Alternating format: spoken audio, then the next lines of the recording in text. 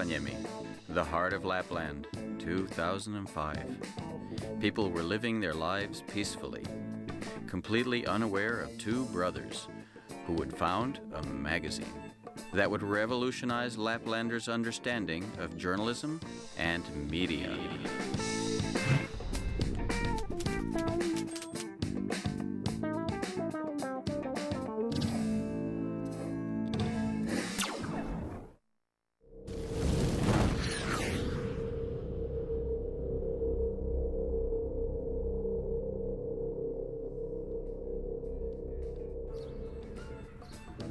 In the beginning of the new millennium, Rovaniemi and Lapland were in a desperate need of a youthful new media. The existing papers of the time were boring and resembled each other a lot. Besides, the other free zines, free magazines, littering the stands had absolutely nothing genuinely Laplandish in them. An attempt to create a new kind of paper had already been carried out when local businessmen Simo Roivainen and Urho Niemelä had founded a paper called Rollo Magazine, or RMZ, in 2004. The paper, like its name, was full of shit and kept on going only for 7 issues before going down in flames. But as short as its history was, the first steps toward a new fashioned print medium had now been taken. From the ashes of RMZ would now arise a new magazine. A magazine those two brothers would father Roihu.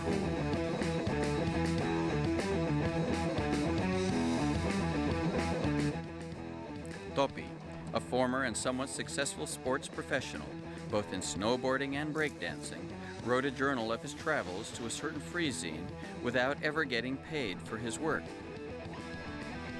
Nevertheless, writings had ignited a spark in Topi's heart, and now that spark would set him on a new course. This course would change his body language to a written one.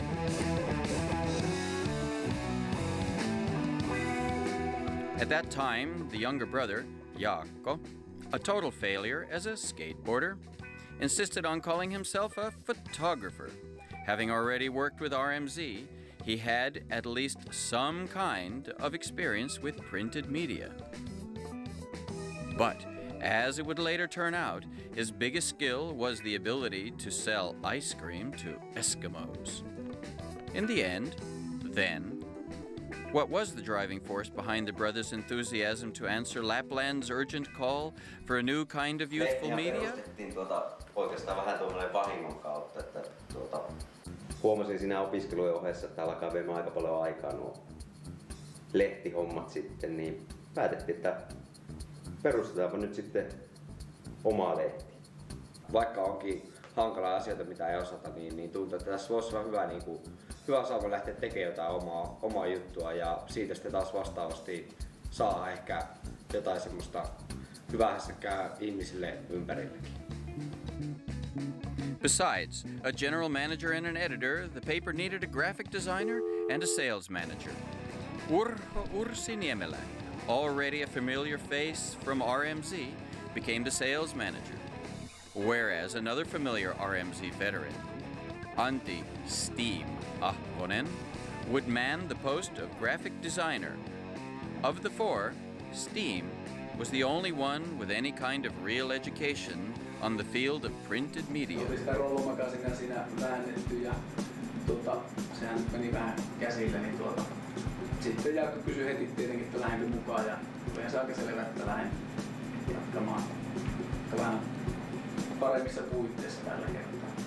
Me lähdin Roihuun matkaan kesällä 2005 silleen, että äijät Topi ja Jaakko tuli kysymään, että olisi tämmöinen systeemi, koska tällä niinku saumaa tällä hommalla ja kehitettiin sitten sitä eteenpäin, että okei, jaettiin vähän töitä ja mietittiin, että tää olisi hyvä homma ja lähdin sitten matkaan. If Topi and Jaakko are called the fathers of the paper, it's justified to call Antti and Urho the mothers of Roihu. The core group of 4 had now been put together. It was time to publish the first issue.